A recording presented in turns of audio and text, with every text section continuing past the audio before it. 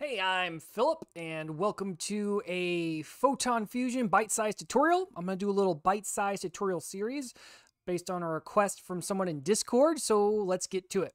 So in this first bite, we're just going to take a look at the basics of setting up Fusion. So the first thing I need to do also is set up a Unity project. So I'm setting up a 3D Unity project. I'm using the latest 2021 version I have on my machine, and I'm just calling it Fusion Bytes, and I'm going to create this, and I'll pause while I'm doing this. Okay, so there we are. We have Unity open, but the next thing we need to do is install Fusion. And unlike the older versions of Photon Engine's multiplayer tools, you can't get it through the Unity Asset Store. You actually get it directly from their website. So let's do that. So I'm just going to photonengine.com, and I'm just going to go ahead and click SDKs up here in the top right. If Fusion's not selected by default, go ahead and select that. And we just come down here to Fusion because we're installing it for Unity. So I'm gonna go ahead and click that, and let's get the Fusion SDK. And here we have the SDK download page, and you can see the latest release date is July 19th, 2023. So this is a pretty recent release, and so I'm just gonna go ahead and click on this, and I'm going to download it. I probably already have it in my downloads folder, but I'm gonna go ahead and download it again. If you're presented with this page, it could just mean that you need to create an account first on Fusion. Or on Photon. I already have one, so I'm going to go ahead and sign into it. All right, so you can see by this little one, I've already installed this previously, but I'm going to go ahead and download it again. Why not? All right, it's already finished downloading. I could just click here and launch it, and it'll open up the Unity editor. But let's just go ahead and go into the editor and do it. So you can see how to import packages. So you just go to Asset, Import Package, Custom Package. And if I go to my Downloads folder, if I sort by date, where is it? Oh, I'm in my Documents folder. Downloads folder, it's right there at the top. Let's go ahead and install that. All right, so once it shows you this window, we're going to go ahead and use everything from Fusion here. This doesn't include any demo scenes or anything like that. If you want Fusion demo scenes, you can get a lot of those through the Asset Store. They also have some linked in their website too, but we're just going to import the essentials here. So I'm just going to click Import and wait for this to complete. All right, when that finishes importing, you should be presented with this Welcome to Photon Fusion, which is nice because it gets you ready to go, and it lets you know, hey, you're missing something. You need a Fusion app ID. And you can click right here in the Open Photon dashboard, and it should open the dashboard.photonengine.com in your default web browser. All right, once you're in here, you need to click on Create a New App. And if it's a non-gaming app, click this. I think with Photon, if you're doing a non-gaming app, you need to do something special with them, but I'm sure most of you are here to make games. So choose multiplayer game. And the Photon SDK we want is Fusion, and create a name for it. And the rest of this is optional. I'm going to go ahead and click Create. Now, I can't create it because you are limited to a maximum number of game apps you can have on Photon, and I have like 25 already. I'm just going to use one of the ones I've already created, so I'm going to copy that. So if I go back to the dashboard, find the app you created, and get the app ID right here, just click in that field and copy it. Let's toggle back into Unity, and then you're just going to paste it right here. After you paste it, press Enter, and this should turn green. All right, the next thing you want to do is you can click on Fusion. You might need to click Fusion Setup. I think that's where we were already, but click on Fusion Network Project Settings. And if we expand Config, we're just going to take a look at one thing here, and that's peer mode. We're going to leave it on single. What multiple lets you do is it's great for testing too. It lets you have multiple players locally. Which means you're going to have multiple network runners, which we'll talk about later. But for now, let's just keep it single. Maybe in a future tutorial, we'll look at doing multiple. Next, let's click on Photon App Settings.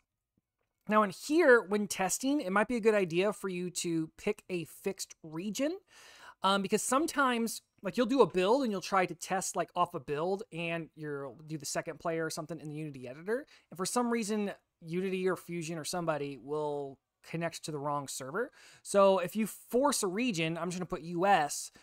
All my builds and in the editor, it's always going to be in the US region so that I know I can connect.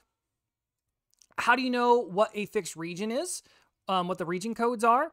It would be nice if in this question mark, it would actually give you the examples. It's kind of odd that they don't include that here, but you can get it from their website. I'll show you. So in the Photon Fusion documentation, if you go to Connection and Authentication and look at regions, It should be listed right in here, and here's the current available regions. Here you can see I chose US, and that's US East, and the server is hosted in Washington, D.C. So back in Unity, we're pretty much done here. There's other links to the tutorials and samples and documentation for Fusion. I'm going to put my app ID back in here, but then we're done with this hub portion. All right, hopefully in the next 4 minutes, we're going to learn to actually make a Fusion connection.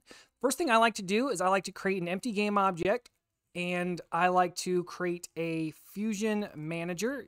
You don't have to do it exactly this way. You can technically put scripts wherever you want, but I like to have an empty game object, and I put it in brackets so it's easy for me to see what it is, where it is, and what it's doing. All right, and then in my project folder, I'm going to, in my assets folder, create a new folder for scripts. And I'm going to create a new C# script. And I'm just going to call this Fusion Connection. You can call it whatever you want. Once that's finished compiling, we're going to double click and open it up, and it should open up in Visual Studio or whatever, I forget what you call these tools, but whatever coding system you use and you have it set up by default in Unity, it'll open it up. All right, I'm going to go ahead and maximize this. And if you're curious how to get the Solution Explorer up, you just go to View and go to Solution Explorer. It's really nice, so you don't have to like toggle back to Unity to like find a script you want to edit. You just have to figure out what folder it's in, and everything should, like your main project is in this assembly C# folder. Here you can see my assets folder. There's my scripts, and there's the one we're working on, Fusion Connection. All right, so one thing that we're going to do is we know right away that we want to use Fusion. So I'm going to type in using Fusion, and I don't need any of this stuff. So I'm just going to go ahead and save my script now. And we need something from Fusion here. We're going to put a comma, and off the top of my head, I actually don't remember what it's called. Is it iNetwork runner callbacks? I knew if I typed an I, it would be there. You gotta love IntelliSense in Visual Studio. All right, so I need that. So I'm just gonna go ahead and press enter, and it's gonna have an error here because when you have these callbacks, this is an interface. Now, don't ask me the details of this and how these work. I'll just show you how I use them. So a shortcut, this is telling us you can't use this unless you have implementations for all of these callbacks. So I'm just going to hold down Alt on my keyboard and press Enter. And then I'm going to choose Implement Interface. And there it puts everything that we need in here. Now, these callbacks come from Fusion. So when these events happen, you'll get these methods called. You can leave these throw new not implemented exception. And so what'll happen is if these callbacks happen, it's going to, I think, stop your project. And you'll probably see some console warnings or errors, at least logs pop up in the Unity console. What I'm just going to do is I'm going to go I'm going to go Control F, and I'm going to search throw new not implemented exception. It doesn't let me search semicolons? What did I do wrong? Close it, colon. Okay, now I got it. All right, and then I'm going to do this drop down, and I'm going to, delete all that, and I'm going to click this replace all. And so now I've cleared those all out. All right, you don't need to do that. I just like to do that so that they're out of my way. I'm gonna go ahead and save, and what we're gonna do is we're just going to debug.log on connected to server so that we know when we're connected to the server. And what else do I want? And then let's do debug.log on player join. This way, when those events happen, I will receive a log in the Unity console. Let's go ahead and go back to Unity. It's going to compile. All right, and I'm going to go ahead and grab this Fusion connection and drop it onto my Fusion Manager. Might have made sense to actually call this my Fusion Manager as well, but I'm just going to keep it how it is. All right, and so nothing's going to happen yet. If I were to hit play, nothing's going to happen because we didn't tell it to do anything. All we have is all the callbacks set up. So let's jump back in here. And not there. You might want to implement a namespace for your projects. Always a good idea. So I put my quote-unquote dev name and then a dot and then the name of the project.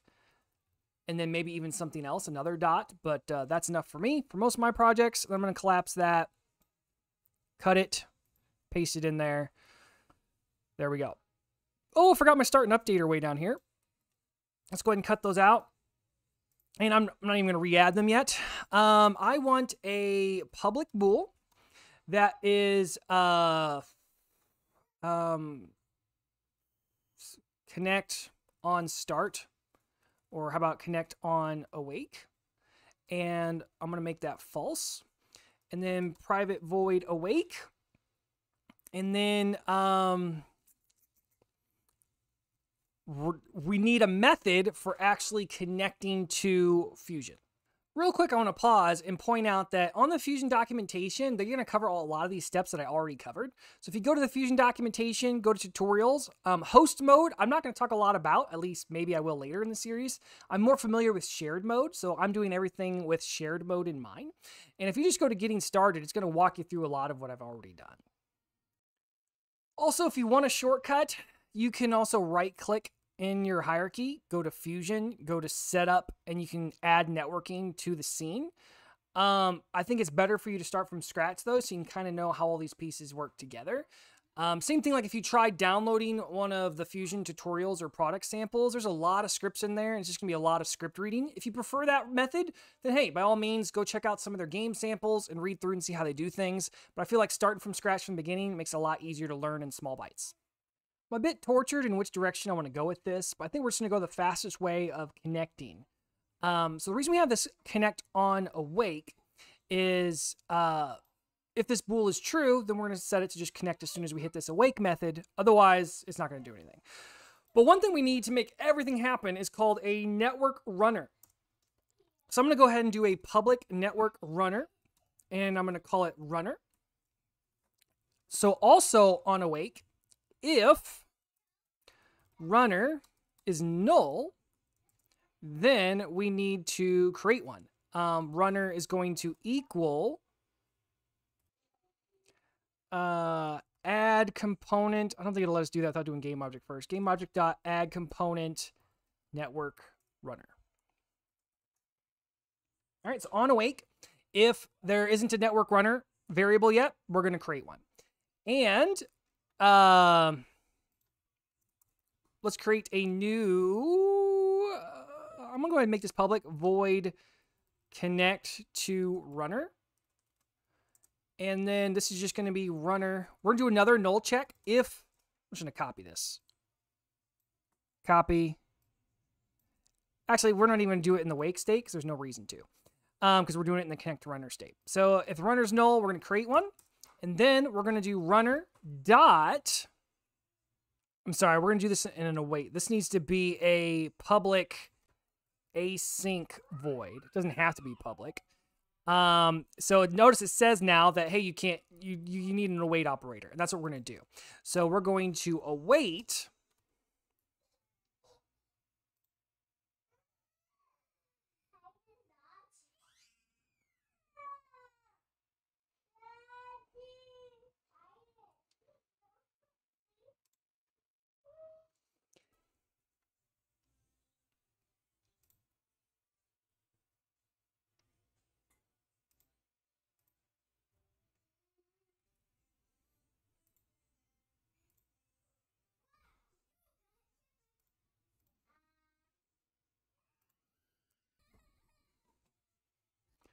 So to know more about start game arguments, you can go to the Fusion documentation, and here we're in the matchmaking section.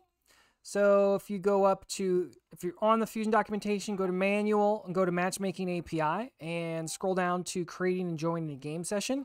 Here it gives you an example, and this isn't even all of them, I don't think. Some of these are required, others aren't. I can't remember off the top of my head which are not required. Actually, they might not even be required. If you leave some of them blank, I think it might just make assumptions based on your basic Fusion default settings. We're not going to use most of these. Maybe we'll do session name. And I think that might be all that we handle right now. Let's see. I'm sure Visual Studio will tell us some things that we're missing. Real quick, let's pop over in Unity again just to see what our script looks like right now. And with this runner here, it is a public variable, but I want it to be hidden in the inspector, so I'm not tempted to fill this component. So I'm going to go back into here, and I'm just going to hide in inspector. Great. And then for now, let's just see what happens, because I've never done it. If we just leave the game argument empty, I think I have done this before. I think it'll tell us we need at least a session name. But let's check out this awake variable. If connect on awake, and you don't have to put is true like that. You can just do if connect on awake. We are going to connect to runner. I like to put the true there for tutorials just to know what it means, so people know like what are we checking here. All right, so back in Unity, we can see that our runner variable is hidden. Let's go ahead and check the connect on awake, and let's see what happens.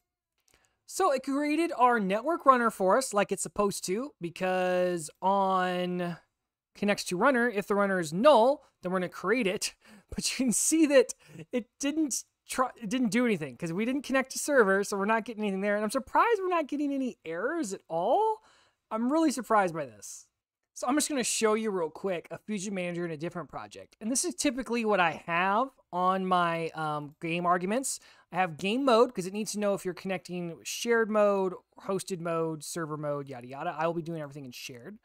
It also wants to have a session name. If you leave that blank, it should just create one randomly. But if you're going to create one randomly, you might as well be able to predict what that randomness is. So I'll show you how we create a random room. It wants to know what the starting scene is going to be. Usually this is a requirement. I'm really surprised it didn't give us any errors. I also like to set how many players I want per room. And then it usually also requires this. I'm not sure why I'm not getting an error for it now, but it requires a scene manager. And it doesn't mean Unity scene manager. It means the network, some type of network scene manager. So really, I'm just going to copy this rather than have to type it all up. And I'm just going to go ahead and paste it over here. And session name was a variable in my other project. We're just going to do this for now. Actually, why did I do that? Let's just call it test. All right, and notice everything in here is separated by a comma because this is all like one command. And so it all, when it's done, has a semicolon at the end. And yeah, let's go back to Unity. That's saved, and let's hit play. So I'm in Unity, just finished compiling. I'm going to hit play. All right, so now we can actually see some stuff happen. So we got the on connected to server callback. Remember, we set up that debug. We got the on player join callback. We set up that debug. Now the network scene manager, it failed to switch scenes. And it's because I put a scene build index that doesn't exist. So what this line does is technically, if you define the scene that you want for starting game, it should transition automatically for you. I have not been able to trust it. I don't know if things have changed, but I typically do my own scene management using Scene Manager with Unity. But you still required to have this some type of network scene manager component. I'm going to remove the scene just to see what happens because I don't think you have to have that there. I think it just really wants the scene manager component. All right, we reconnected just fine. It doesn't need to know the scene number, so we're good. So as you can see over here, we have our Fusion connection script. It created this network runner, and this component's really important because you can look at the current status. One thing we're going to look at later is the network runner likes to keep track of what the local player object is. So in a future byte, we'll take a look at how we can set the player object. And here's the network scene manager default. You can write your own. I always just use the one that comes with Fusion. I don't know what the physics simulation thing does here or the hitbox manager does, but it just happens automatically. They get created automatically when the runner connects. Also, for testing purposes, there's also this shutdown button you can hit. So if you click it, by default, it actually destroys the game object it's on. Oh, no, it didn't. Oh, it's still there. It didn't shut down. Wait, what? I'm so confused by that. But anyways, we'll take more look in details on future bytes and what we're going to do from here, where we're going to go from here. But that's pretty much it. I'm going to do one last thing as the cards pop up on the screen on what's taking you to the next video and remind you to like, comment, and subscribe. And I'm just going to remove that scene management component and see if it still connects, but I don't think it will. So here I am. I'm just going to delete this scene manager line and see if it stays happy. Yeah, perfectly fine. It does not care about the scene manager at all, so I'm actually going to leave that off. So until next time, see you later. Don't forget to like, comment, subscribe.